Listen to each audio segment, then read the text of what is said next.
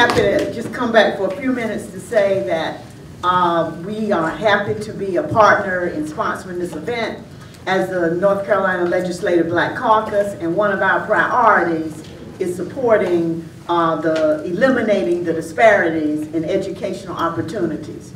And while the North Carolina Legislative Black Caucus's mission is to provide a unified and empowering voice for people of color in North Carolina, we believe that by so doing, we improve North Carolina for all North Carolinians.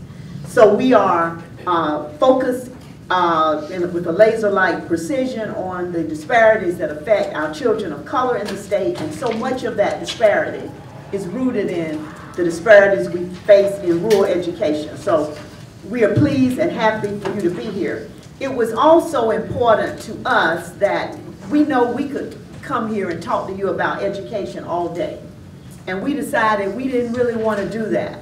That we wanted you to hear from those people who would be setting the agenda. We wanted you to hear the variation in points of view around some of the important policies, decisions that we face, so you would be more armed to then decide what path to take, what fight to fight, and what priorities to set and to stand up for.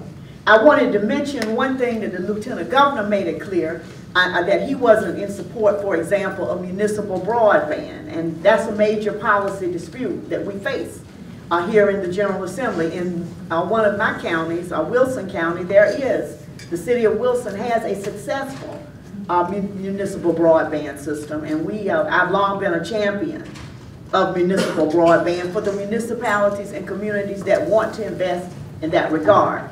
And so we're fighting now to get them permission to provide that broadband in the small town of Pine Tops, for example, because they are providing it in conjunction with electric services that they provide. And that's going to be a real fight to get them to be able to provide that service that they are already providing, except for our permission. I mean, all the infrastructure and everything is there, and it's already being provided. So that is the kind of debate that we face here.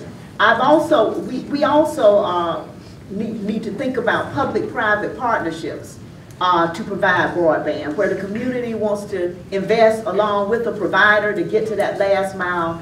There is authorization, and we have provided legislative authorization for those kind of models. So please make sure you keep that in mind. I also want to recognize Shauna Williams, who is the research assistant for the Legislative Black Caucus. Any issues you have, or if you're looking for any of us, or you want something from us, she can help you if I'm not here. Congratulations, and thank you to Congresswoman Clayton, who I'm her senator, so when she has this idea, that means I have to go for it. So thank you for pushing me on this, because I was thinking, how can we do this with so much going on and all of that. But this is wonderful, and I hope this is a seed. And we are hoping, and others who have invested in this are hoping, that this is the beginning, and we will have follow-up meetings to pursue the priorities and agenda that you all identify. So give us something to work with and push us, and we will fight, fight, fight, and knock at that door till we get in and get this mission accomplished. So thank you.